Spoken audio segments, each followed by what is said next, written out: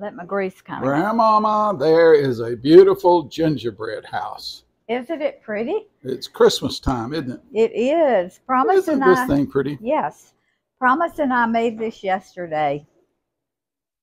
It's the prettiest one that we have made. We make them every year and they always fall apart. We can't get them to stick together.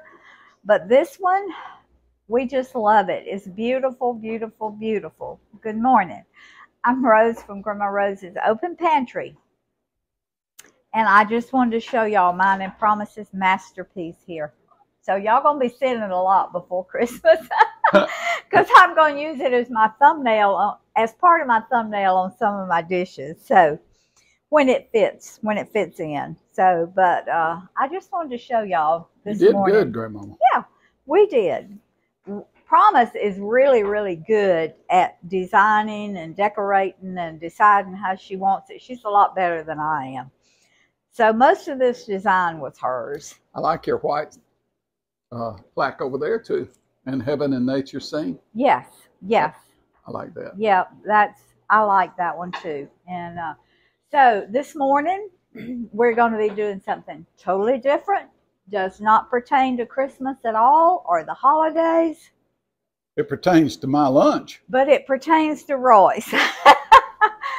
So I have told y'all on several videos before that we grow rabbits and we harvest them and we put them in the freezer. Well, he asked me the other day, he said, honey, I'm getting ready for some fried rabbit. So today I'm going to fry him some rabbit for lunch. And I'm going to show y'all how I do it. This may turn some of y'all off, but hey, I was raised on it. When I was growing up, whatever my daddy, we lived out in the country, whatever my daddy brought in is what we ate a lot of times. And whether that was fish, deer, rabbit, squirrel, quail, whatever it was. Now, we had pork chops, chicken, things like that, but a lot of times we had what Daddy would kill for us to eat. So I grew up on rabbit, of course, and I still love it today. And it's one of Roy's favorite is rabbit.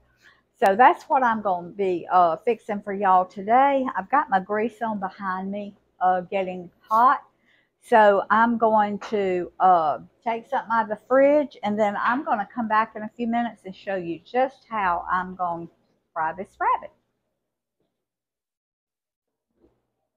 So in addition to rabbit, for those who don't eat rabbit, you're going to slice up a pork loin and make some pork loin chops. Part of a pork loin, yep. And this is how I buy a big pork loin, and I will slice it up and make pork chops out of it, or I will use it in casseroles like you saw me do a pork chop casserole with pasta, gluten-free pasta the other day. I will cut it in half, and I will bake half of it in the oven and just use it as a pork roast. Usually when I get one, I cut them in half, wrap them, put them in the freezer. And then that gives me the option to use them ever how I want to use them when I get ready to cook them. So, honey, if you'll come around on this side. All right.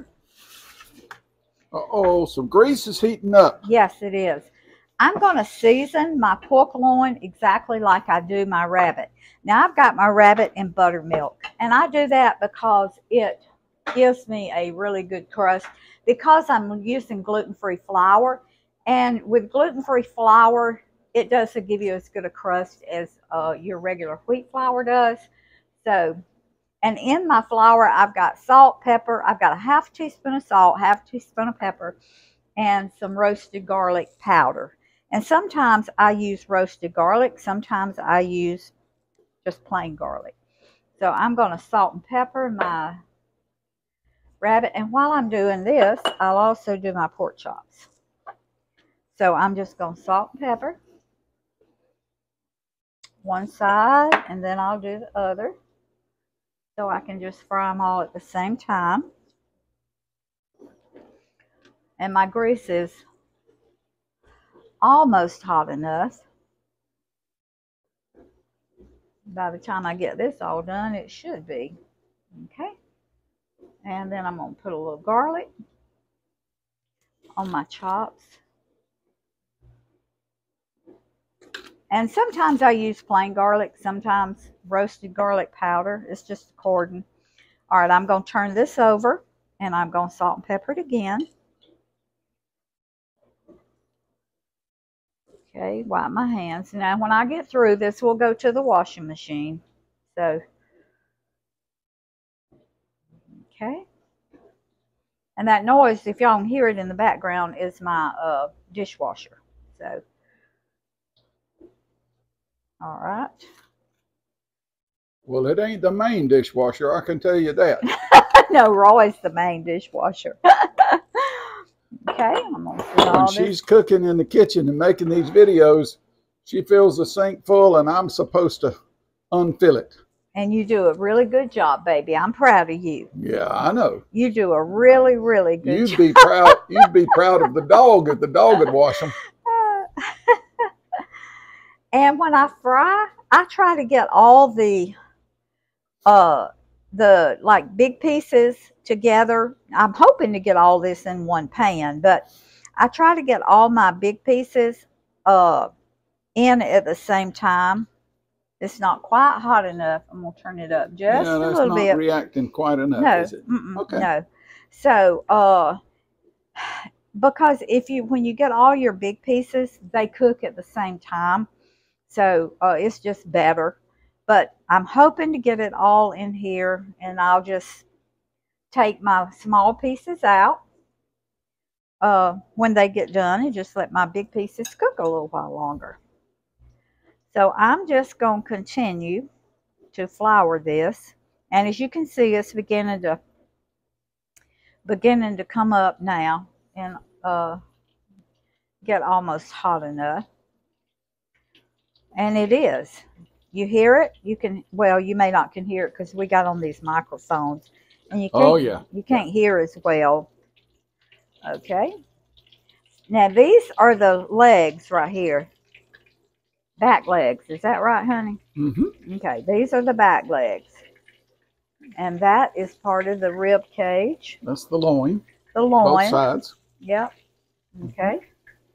And then this is your little front legs right here. And I'll probably make gravy when I get through because Roy likes gravy. And sometimes I'll fry them and I'll put them in gravy. And I'll put them in the gravy and just let them cook like for 15 or 20 minutes in that gravy. And he likes them like that too. So. Well, we're about to get some greens out of the garden, the first mess of greens. And fried rabbit or fried pork chop or fried chicken goes so well with fresh greens, collards or turnips or kale or cabbage. We've got some beautiful broccoli out of the garden.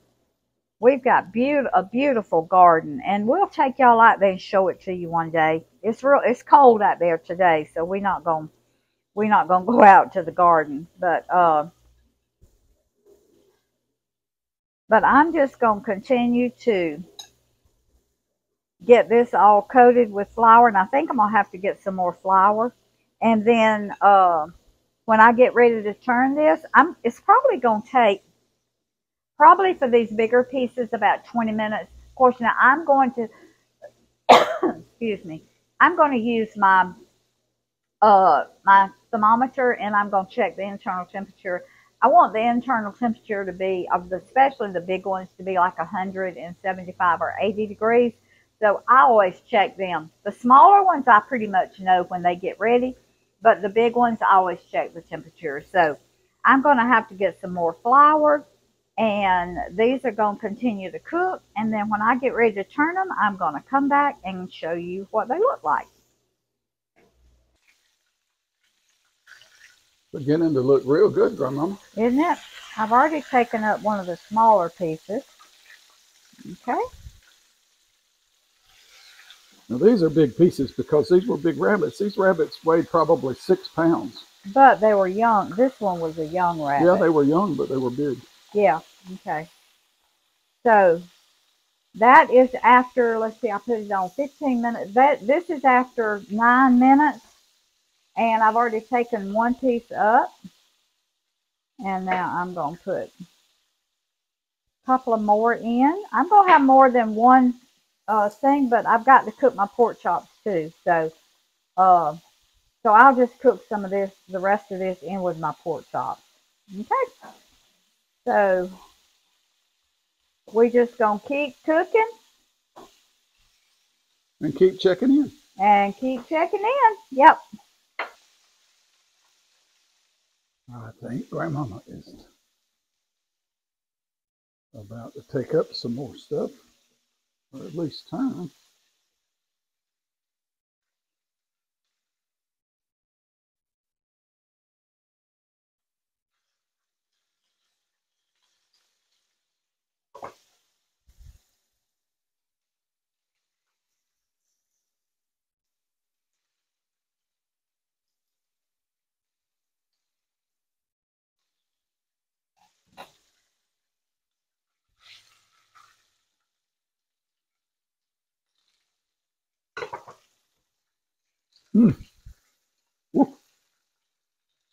That was 182 degrees.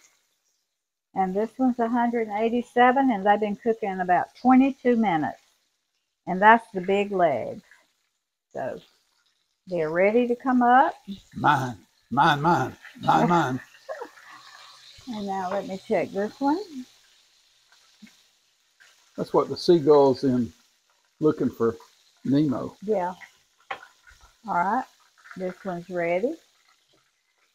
Wow. Now I'm going to let these cook a little bit more because we like them kind of crunchy. Well, this one's ready. And that's just part of the rib. Okay. Now, pork chops. Cook them in the same grease.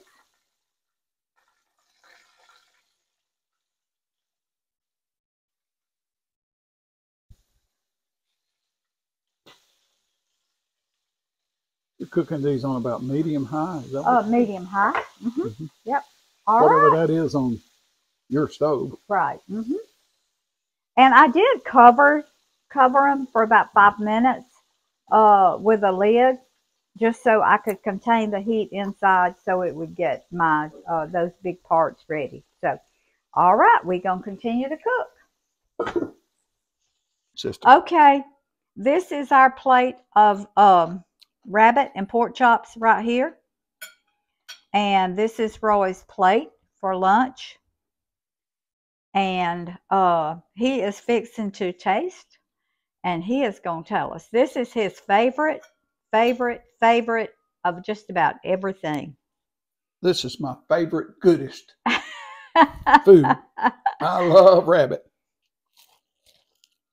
Oh, look how tender. Oh, let me show him the meat, baby. It's a white meat. It's like a chicken breast.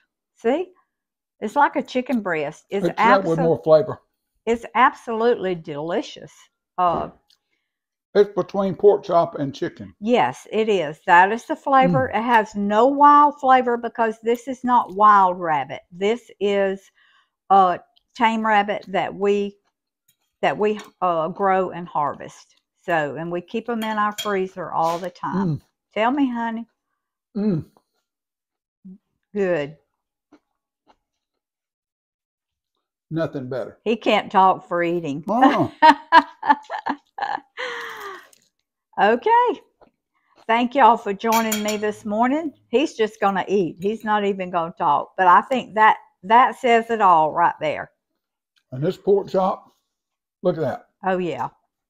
Pork chop's beautiful. So thank y'all for joining me this morning. I'm going to continue to let y'all watch him eat. And I'm about to fix me a plate too. Thank y'all for joining us. Share this video. Give me a thumbs up. Leave me a comment. Hit the little notification bell. Put deliciousness back in healthy food. And this is delicious. And it is totally gluten-free. This whole meal, sugar-free, gluten-free. And remember, food feeds the family. Family feeds the heart. God feeds the soul. We love y'all, and we'll see you next time.